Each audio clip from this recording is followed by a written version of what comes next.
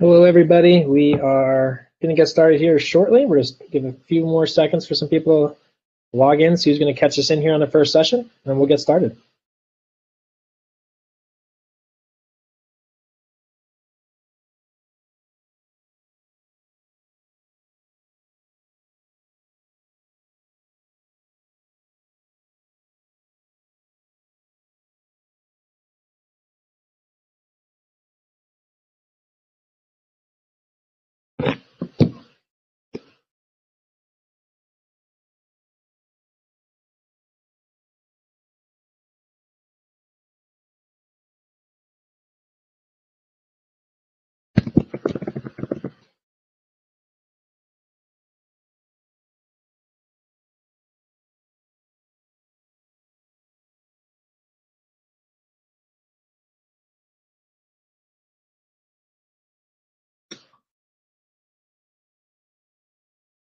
All right, they can see and hear us. We're off to a good start, guys. All right, should we go ahead and get started? All right.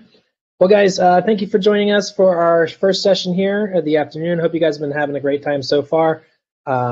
We are in this session for Motivating All Learners. My name is Dave Coriel. I'm going to be one of the 3 people presenting today. We also have Teresa Chapman, Miranda Riley, and in the chat, we're also going to have some more of our exceptional student services team. We have Tracy Wright and Amruta Naramanchi manning the chat and kind of taking down some notes. And if you guys have questions or anything like that, we can follow up with at a later time. So we'd love to hear from you guys as we're going through this, and we'll go ahead and get started.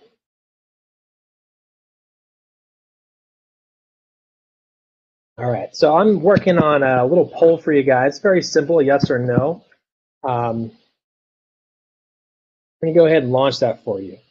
But we're going to be talking about motivational theory first, and throughout this session, we're going to move on to student needs and motivation, as well as best practices for increasing that motivation. So the question I'm going to pose to you guys, think about it for a second. Are there tasks in your day that you avoid? All right, that's a pretty simple question. Go ahead and see if you guys can mark off in that poll. Yes or no, do you avoid tasks in your day?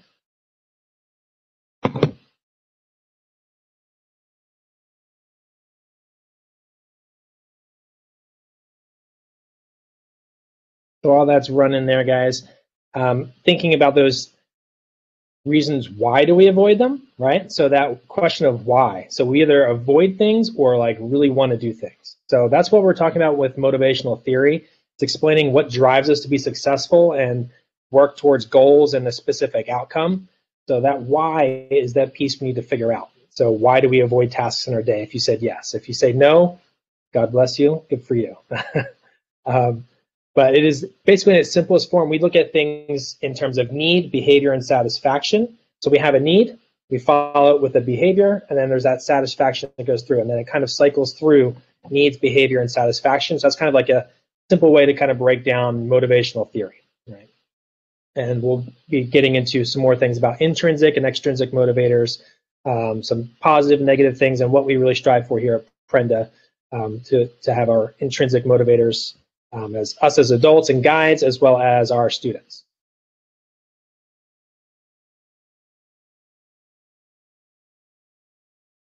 All right.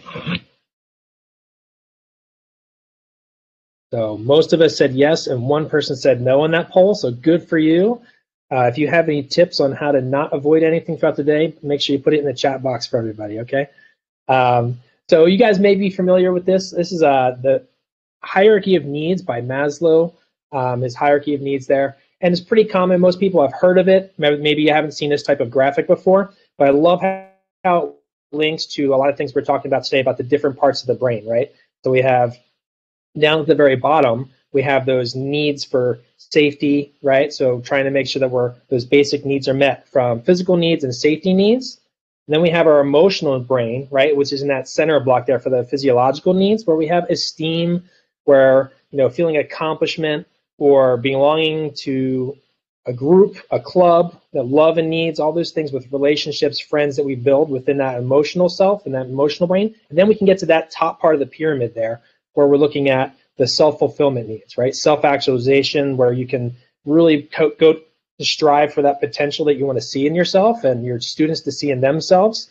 And the reason it's stacked in the pyramid like this, because within Maslow's hierarchy of needs, we kind of see that without those basic needs on the bottom, it's really hard for us to see our best self and imagine what we can do and what we can be if we're worried about some basic needs, belonging, even if it's just, I'm hungry right now, right? We've all been in that moment where we've been hangry or something like that, right? Where it's hard to focus on other things other than I want food right now. So it's kind of the same idea in a simpler form, and to talk about those hierarchy of needs and those areas of the brain that we want to get kids through so they can be most successful and really strive to be the best learner and individual they can.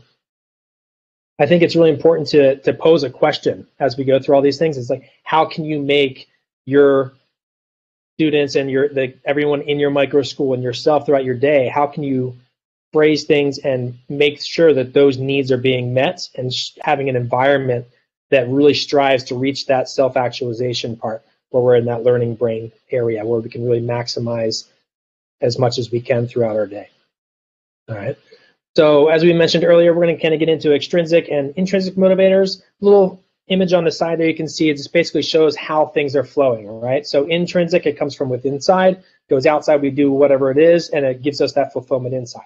Extrinsic motivators more as an outside factor coming in, and it really kind of just encapsulates the difference of where is that motivation coming from, something outside or something within, right?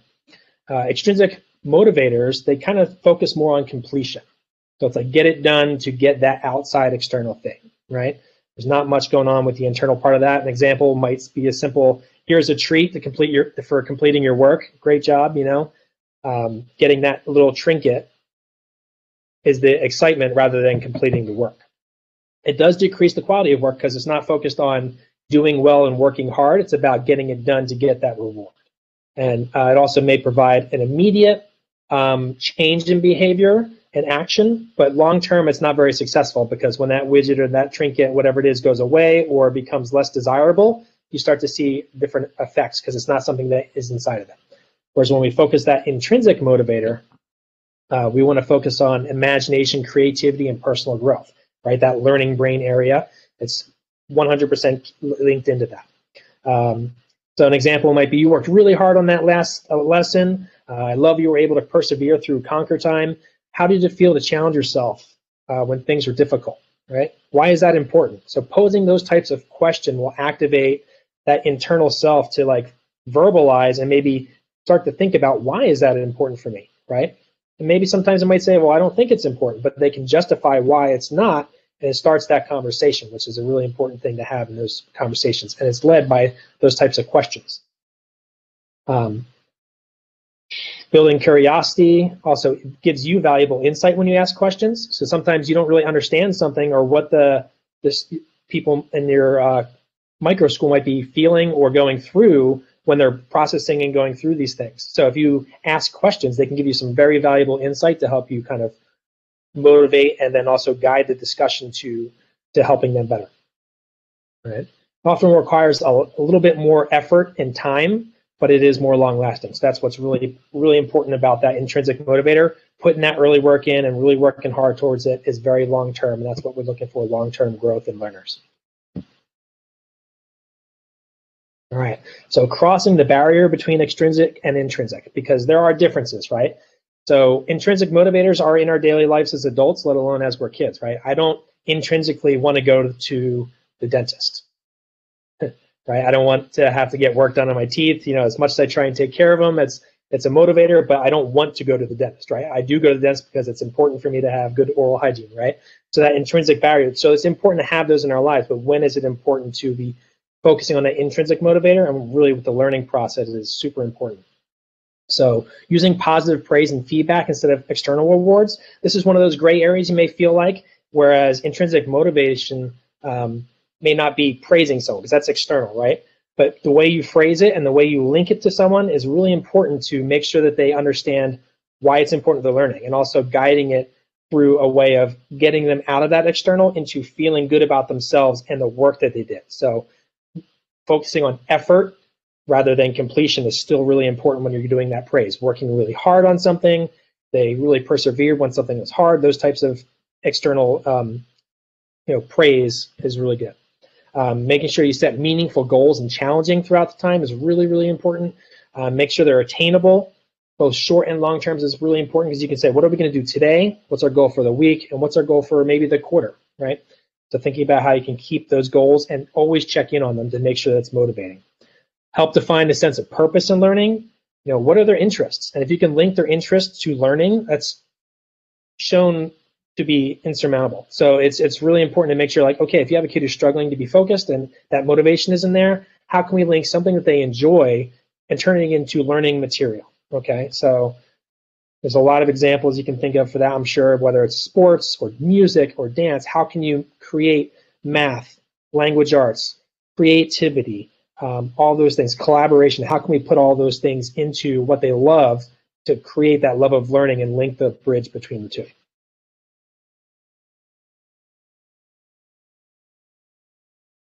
All right, so this just kind of gives us a little idea of what this type of thinking and motivation can be like for our Conquer, Collaborate, and Create throughout the day. So intrinsic motivation through Conquer is a sense of accomplishment and pride in your work, sense of competence, right? So those really important things that they want to feel part of the team. With Collaborate, right? Sense of belonging. So when we're working together, helping peers is also an amazing thing. It shows that they understand what they're doing, as well as building empathy and understanding for others in different areas of growth. And in the Create process, what this would look like is a joy of making something new, right? And maybe challenging themselves to make something better than what they think. Hey, I can maybe make something better, right? Create something from their imagination. My son loves Legos, and he comes up with amazing things, and it just blows me away sometimes. Excitement for experiencing with something, or experimenting with something, excuse me. Just learning new and getting that inquisitive brain to really think about those things. Intrinsic motivation and the exceptional students. So thinking about how some students may struggle with learning. They come with all kinds of baggage, whether that's from just having issues with learning and struggling through different experiences and trauma, or to having a disability of some kind that may be making it a little bit harder for them to access things at a typical pace. And that's okay, but it often affects their self-esteem. So we're in that sense of self, that mid-tier of within the hierarchy of needs. And how can we build up that sense of a self in a position to create a love of learning is super important, and is something to focus on and help build that. And through positive praise is one way to really help them build that understanding and love of learning. All right, and students that can find academics to be easy may not be, let me try that again. Students that find academics to be easy may not be find joy in learning, because they're not being challenged, right? So whether it is someone who's really struggling or someone who finds things easy and comes to them easy, we need to find ways to motivate them. So if someone says they're bored, a lot of times it's usually because it's really hard or it's really easy. So we want to make sure that we can push through that, all right? And how can we guide them, with an excitement of learning? The bare minimum is something that they would try and do, right? Unless we try and push them to, how can you create this in your own way? What can you do to make it better? And really challenge them through questioning to experience things in their own way and learning.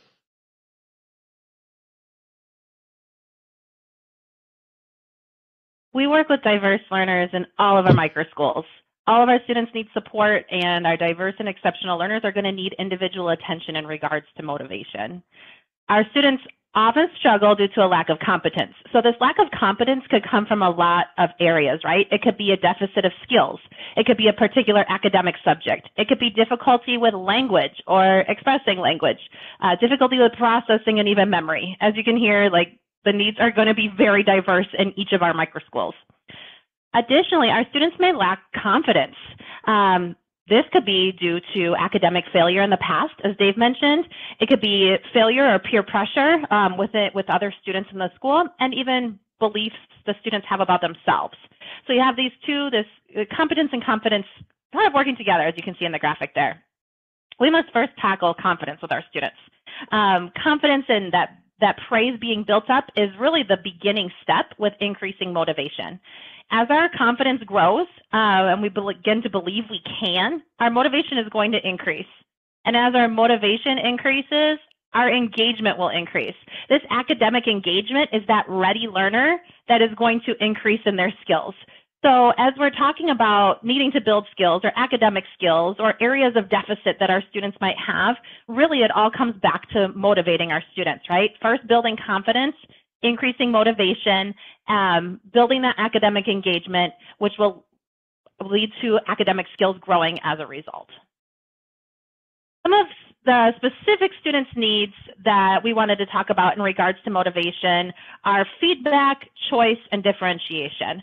All of our students benefit from this. Our diverse and exceptional learners are no exception and really rely heavily on these areas. So the first one being feedback. We must pay attention to our messaging and our timing in regards to feedback to make sure it's effective and appropriate for our students. So first, in regards to messaging, really the big takeaway point is that it should be really clear and specific. Planning ahead how to specifically articulate your messaging and feedback. Being aware the structure of what you're saying and how you're approaching that student with your words. Second, timing. And we've all heard timing is everything, and that is so true in regards to student feedback and increasing motivation. So timing of feedback should be as soon as possible, catching them in the moment. And the reason for that is so that we are catching them in the process. As that last point says under timing, they're still mindful of the task and maybe even still working to reach their goal. So it's that catch in the middle of Lexia. It's that catch in the middle of the collaborate time when they're working with a partner to give really, really meaningful feedback to help with their process. That's not always possible. If you are needing to wait for a one-on-one time, the goal would be to catch them as quickly as possible while it's still a mindful experience. What types of feedback? We can give tons of types of feedback. This is just a short list, but feedback about the task they're working on. I mentioned that one already, catching them mid-Lexia. Feedback about the process of the task, how they're working through it to create a result. Feedback about self-regulation, how they are presenting themselves, and then themselves as a person. I think that's probably the most meaningful feedback and an area that Prenda's model really allows you to grow with in terms of community circles and really building connection with your learners in your microschool. And it's something that is a major confidence booster. I talked with a guide about a week ago, and she said that one of her students looked down a lot when she was giving feedback, and she thought maybe she didn't like the feedback and the positive praise, and asked what I thought about it. And I said, keep doing it. I said, keep doing it over and over, because we can't help but feel when somebody says something genuine and kind and uplifting to us. We're going to respond. Our internal person responds to that positive feedback. And so even the student who seems to be shying away or seems to not have an impact for it, those are the students that are going to rely on this feedback the most. So the second one after feedback is student choice. And Prenda is just set up so perfectly for student choice. Our diverse learners really rely on student choice, and it is a major motivator. It allows the student to approach their learning rather than respond to learning being presented to them. I think that's the most valuable part of it. It allows for student success, for them to choose something that they are successful with and build on it. It fits right in. You guys know this with Prenda's model as well, with the idea of daring greatly. What can I go do? What am I capable of? How can I risk learning? And learning over comfort. What am I capable of doing as I have autonomy as a learner? This is huge for a huge continuum of learners. If you think every student in your microschool is an individual and has individual needs, that's kind of how we believe in exceptional student services too. We have a huge range of student needs, and there's going to be areas of strength and areas of weakness and areas of need with every student. And so we can really tap into that diverse range, all the way from a student with significant needs to a student who may be gifted and talented and need to be pushed for that creative individuality. Everyone on there can benefit from this idea of student choice, and it will be motivating to very diverse learners. All right, and then our last one that I wanted to mention for diverse learners is this idea of differentiation. Differentiation really simply is adjusting to our students' needs. We do this all of the time, and what's fun about facilitating education for learners is we're never done doing this. It's this continuous work in progress as our students change, right? Their needs change, and they as people change in terms of what they need from the adults in their lives. So 3 big ways, oh, and I wanted to say this because I think this is really great. It's really making sure the right students get the right tasks at the right time, which in that sentence you can hear a continuous work in progress. There's lots of ways we can differentiate as guides. The 3 big ones I wanted to mention are in regards to content. We can differentiate our content, our process, and our product. Content, in brief definition, would be adjusting our learning tool. What are we presenting to students to differentiate and meet their needs? We do this all the time. We can differentiate our process, the method we're using to deliver that content. And we can differentiate the product. Product is basically how students would show us what they know. All of those things can happen continuously. We are doing it based on student need. So lots of data is coming at us continuously about our students, some in more formal ways and some in more informal ways. The first way we're gathering data about our students is based on student readiness. Student readiness comes from data we have on our students. We can think of data like iReady assessment data or NWEA assessment data. We can also think of data as what we saw on Alexia progress report that day, or what you saw the students struggling on as you walked around the room. Based on student interest, I'm going to talk about interest in just a second because I wanted to mention that one separately. And then last, based on learning profile. In short, a learning profile is how does our student learn best? What do we know about them? What information have they provided us? And what have we learned from working with them to maximize their experience? Student interest, I wanted to separate it out because it is such a massive motivator for students and such a way to increase motivation for a student. It builds confidence, which again, confidence is that first piece in building that motivation cycle. It also reduces and removes barriers that might exist due to low confidence or a lack of, or a gap in a skill, as we mentioned a few slides ago. So accessing prior knowledge, so what a student already knows. So if I know a lot about World War history, I'm coming in with that prior knowledge or experience. I've traveled a lot in the Southwest United States, so that would be my experience. Accessing both of those for me is going to reduce learning discomfort. It's going to reduce any stress I have about coming into something new. I mentioned this already, but it's on the screen again. It's also, so not only are you building up a student, but you're removing something as well. So you're removing that barrier that is coming from 2 places, lack of confidence and potential a skill gap that is playing on there too. Ways to incorporate student interest. You guys do this every day. We're going to bring up some specific ideas in a moment, but a simple interest survey is a great way to find out what are your students interested in and what do they know. If your students aren't giving you a whole lot, you can do an interest survey with the family too. Project-based learning. I have an exclamation point there because we do this every day in Prenda, right? This project-based learning based around student interest is massive for increasing motivation. And then asking the students for ideas. There's a lot of ways that we can do this. Some that I've heard from guides is having rotating responsibilities of coming up with create and collaborate projects, coming in with an idea from home or brainstorming with a family member or with another student in the microschool of what could we bring to the table? What am I an expert in or what do I love learning about? So you could do that way. I've also heard of guides doing different versions of having students contribute to future ideas. One way, I'm calling it the parking lot, would be to have a visual place in your microschool where students could add ideas. So they add a little sticky note when they think of something what they want to learn about. This kind of like hands-off approach might be good for students who are a little bit more hesitant to participate. Having that visual reminder that like, hey, no pressure, I'm not making it be your turn to be innovative and come up with your own idea and use student interest. But when you want to, here's an access point. You could also have students share in community circle different ways that they think that they could bring their interest into the learning. So lots of great ways to do that, and it is a massive motivator for all of our students. All right, so now let's talk about some best practices that we can have for increasing that motivation in our students. Good news, if you're following Prenda's model, you're already doing a lot of these things. So I'm just going to kind of highlight some things that you can do or to continue to do, or that you might want to tweak a little bit in your micro schools to help build that motivation in your students. So the first one that has to happen before anything else is building trust. You've got to start with heart. You've got to have that relationship with your students. And one of the best ways to me to do that is to let your students know who you are as a person. So, you know, if you're really into running marathons, let your students know you like that. You know, if you're really into, playing video games, share yourself with your students. Say you love cats, okay? So talk to your students about that. They'll come to you and share those, and that builds those really great relationships.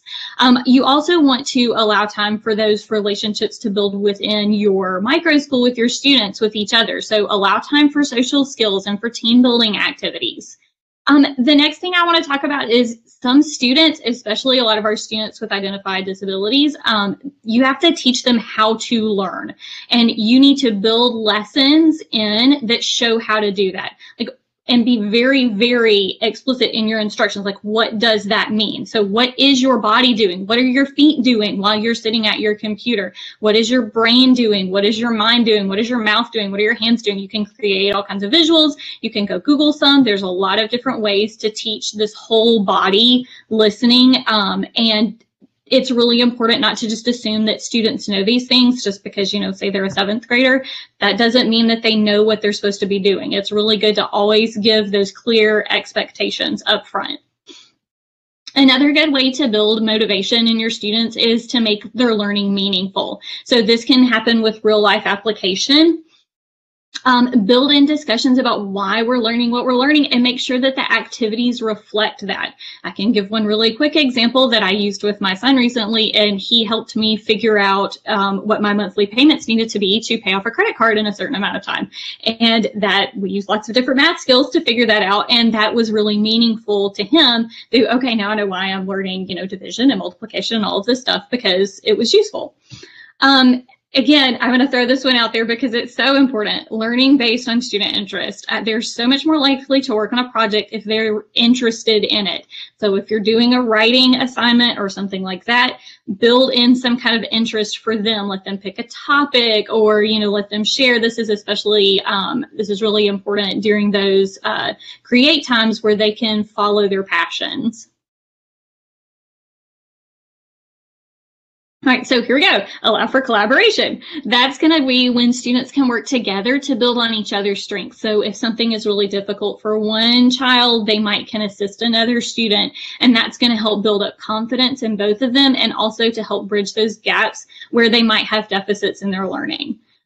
Student created goals. Here again, this is something that we do at Prenda. Like, this is part of our model that we do every single day with students. But when students create their own goals, then they have some ownership of it, and they're much more likely to give it their all. If you come in and you're just told a list of things to do, as an adult, you're much less likely to do that list of things than if you come up with them on your own. These are the things that you want to do. So that's where student choice is going to really come in, and creating those goals that they want to follow. One thing too that is important to remember is it needs to be a choice and not a requirement. That ownership of learning is what's really most important, and giving students a chance to choose correctly. They might not choose correctly every day, but that's okay because they're still learning how to make those choices. We'll go back in a minute and we'll talk about what do you do if that happens. And also, one thing that's really important, it's not what you say, it's how you say it. Now, yes, what you say is important, but more how you present yourself, how you present your guidance to students. That's what's most important, is how you present yourself. You've already built the relationship with the student, so you need to bring your calm to a situation and don't get in a power struggle with, you said you were going to do 2 Lexia lessons today, you must do 2 Lexia lessons. Like, if there's going to be a power struggle there, you need to let it go as the adult, move away, and then come back and address it later. All right, so building self-esteem with positive talk is also something that's really, really important. So we talked about that, like, a lot of motivation or a lack of motivation in students comes from that thought that maybe they can't do something. So it could be something that they've been told before. It could be something that they've just experienced with schoolwork before, or that they believe about themselves. So the best way to teach that positive self-talk is to use an I do, we do, you do model. So this is used a lot in education to, like, teach something. So, like, I'm going to model for you what positive self-talk is. You know, I know I'll be able to run in the 5K because I've been practicing and I'm so proud of myself for the hard work that I've put in. So say that to your students, say that in front of them so that they can hear you doing that positive self-talk. Then you can model this in a group activity. You know, we all use that affirming language with each other, right? Everybody say it with me. We can do this. You know, we can make this cake. We can do whatever. Have everybody say it, and that's going to be something that they hear in themselves. And then encourage that with that you do model, encourage students to use this language when they're working independently. If you sit down with a student that's struggling with the lesson, then just remind them, you know, you can do it. You know, come on, you can say that. Say you can do it. And have them practice that skill. And then you really want to make everybody feel capable. Growth is the point, not how fast we get there. So if it takes a student a really long time to meet their goals, that's okay, as long as they're putting forth their best effort. And also, you really want to, working on that praise, you want to praise effort and diligence. That's that targeted feedback that students are going to get. You don't say, good job, you got all the answers right, because the goal is to build that self-esteem so that students know that they're capable of doing hard work. So you want to praise their hard work. I love how you were working hard. I love how you persevered through that really difficult challenge. Or, you know, I love how you brought a lot of ideas to the table so you could figure something out. All right, now let's talk some more about feedback. You really have to be accurate in your feedback. Again, you've got to have a trusting relationship with your students where they trust you. They know that you have their best life in mind. You want them to learn. You want them to grow. So as long as they know that about you as the guide, you can be honest with them about their performance. You know, so you didn't meet your goal today. Okay, why do you think that is? What should tomorrow look like? What steps can we take to meet your goal in the future? What do you think that we need to change? And is there something about how we're working that might need to be changed? And remember, you're going to guide by asking, not telling. You're not going to come in and say, hey, you didn't meet your goal. This is what you need to do tomorrow so that you're sure that you meet your goal. We want to build the students' internal motivation, so we want them to be thinking those things. They know they didn't reach their goal, so we want them to think about why that might be, and we're there to guide them and help them plan for the future. And you can do this by modeling your own failures. So talk through a process of when you fail, or talk to students about things that you've done that did not go as planned. You know, wow, I was going to do this really complicated recipe and I followed the recipe. At least I thought I did, and it came out and, you know, it burnt, and I set the fire alarm off in my house because there was smoke everywhere. It was really terrible. But that's okay. We ordered pizza, and I'll try that recipe again a different time. That's doing that modeling of how to deal with your own failures to give students an example of what to do. All right, so here are some tips for what you can do if you're stuck somewhere or to increase motivation. So you guys are the ones that are out there as the guides. You're out there every day. You have fabulous, amazing ideas that I've learned from so much from talking to people. So I got some great ideas on some different specific areas of what guides are doing in their classrooms right now or in their microschools right now. So if you're stuck, think outside of the box and change something up. So Claire Olson said, when kiddos have been working on something and suddenly stop, saying they're bored and they don't want to do it anymore, it means they need a break. A quick few laps around the yard, a stretch, or a change in activity can help them come back to the task ready to tackle it again. So that's a great idea of how to change up the environment so that students can remain engaged. Make sure students know that you believe in them. Laura Player says that each of the kids are very different in her class, but I know the overarching thing that has helped their motivation is that I believed in them. All of the kids came to my class with the mindset that they couldn't do something because they'd been previously told they couldn't. Once they genuinely felt that I believed in them, they believed in themselves, and the progression came naturally. So that is going to build, like once you've got that trusting relationship, progress is going to happen. Build in some fun. Jeremy Nelson said, in my classroom, we play spelling and math games. I've found it to be very successful to build confidence for my students who typically detest the subjects. It allows for repetition and a fun challenge. So find a way to make something that is typically not fun, like spelling. Typically, you don't think of spelling as being something that's really engaging, but there are ways around that, and this is a really great one to make it fun. All right, allowing for collaboration and involvement. So Claire Olson also shared that when one of my students complains that they don't want to participate in something that we're doing in class, I ask them to help me with it.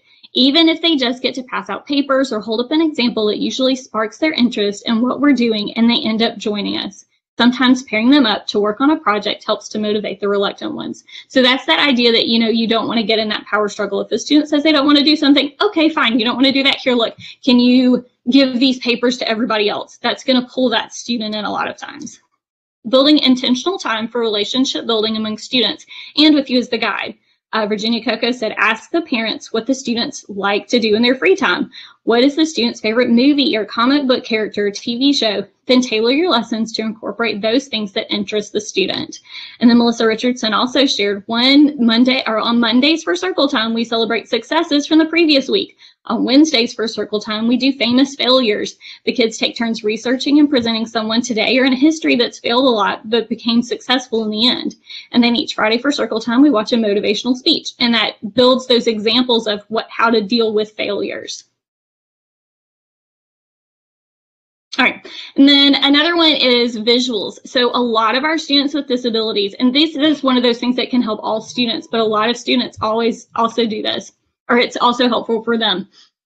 So Hava Hoffman shared one huge thing that I did was create a visual schedule for one of my students since he had SPED classes, OT, and speech through the entire week. I used Velcro on the schedule, and that way each day I only put up what he was doing that day so that it didn't overwhelm him with the whole week's schedule.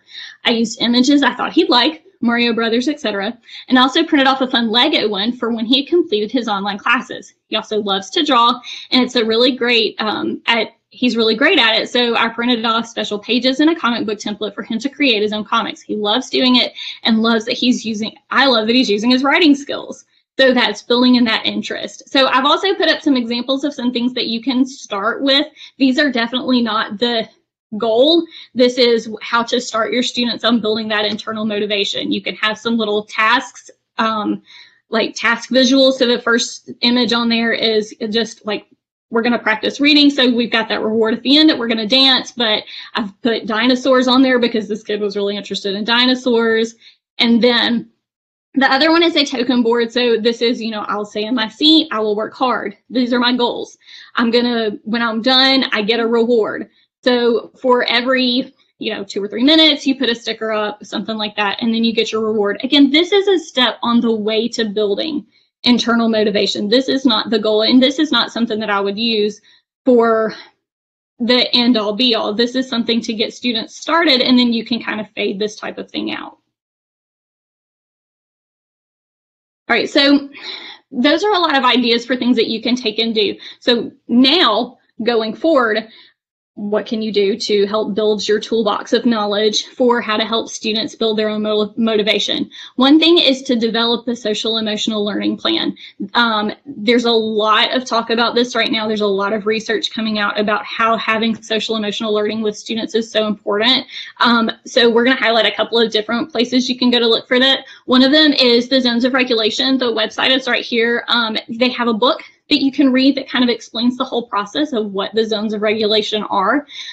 There's also a lot of free webinars and resources for social emotional learning. This can be used from students anywhere from preschool all the way up through adults. They have resources for all of those. And it's basically like different zones that you can feel. And green is where we want to be when we're ready to learn. I am calm, I am happy, my body feels good.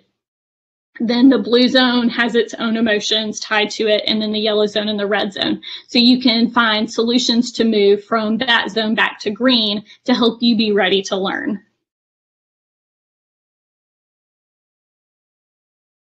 Great, thank you. One other recommended resource we wanted to give you guys that is just like, I'm going to give you 2 seconds of it, and you really just need to go spend some time there because it's enormous. I have 2 pictures to show you, but like you could spend days just looking at the resources here. And that is Stanford Harmony. So Stanford Harmony is affiliated with a larger network of teacher support, but Stanford Harmony in particular is built all around social emotional learning. So 2 resources I wanted you guys to know about is there is actually different topics and modules for us as facilitators, educators, guides to learn more. So that this screenshot here is an example of some of the modules that present research. They're very engaging. They usually have a make it and take it now type option within them too, and you can choose different topics. Just a little heads up, there's things outside of just social emotional learning here too that are on the website, so you can go and look around for other topics if you're interested too. But social emotional learning is a huge one. So teachers of age of change, helping students want to achieve. This is a set of modules specifically around motivation. So it's continued learning for us as adults as we engage with our students. The other thing I wanted to show you, and again, these are 2 things on this like massive resource, so I suggest you guys check it out, is interactive lesson plans and activities for students around these areas. So again, go check it out, same website, but you can see these different units: diversity and inclusion, empathy, communication, problem solving, and peer relationships. And within each of these, they're like units with tons of information, resources, tips, etc., on how to build this in with an individual student, with a classroom, and with different age groups too. So definitely check it out. And you can see here, I highlighted grades 1 and 2, but you can move the drop down for different grade levels and for different topics. So definitely recommend checking out those 2 resources as you further your knowledge on this topic and work with the individual students in your microschool. Well, we wanted to say thank you so much for giving your time today and joining us for this conversation about motivating all of our learners. We wanted to close with sharing how to get a hold of us and continue the conversation further. So for general questions for our team or general conversations, they don't have to be questions, you can reach out to our team inbox, and that's sped@prenda.co. It's at the top of your screen right now. And I wanted to share quickly about just our team, who you can reach out to directly at any time too. So our coordinator team, there are 4 total coordinator, or serving on the coordinator team right now: Tracy, Amruta, Miranda, and Sydney. So you might hear from them at different times. You can always reach out to them too. They're going to work with individual students who receive exceptional student services of some kind. We also have Dave, who's here today, as student study team. So student study team is for students who are at risk for different reasons, and we're working to build interventions and supports at a more individual level. You can also reach out to me anytime as well. I serve as the student services manager for our team. So again, thank you. It's an honor to be here with all of you today, and have an amazing rest of your day at your other sessions. Thank you, guys.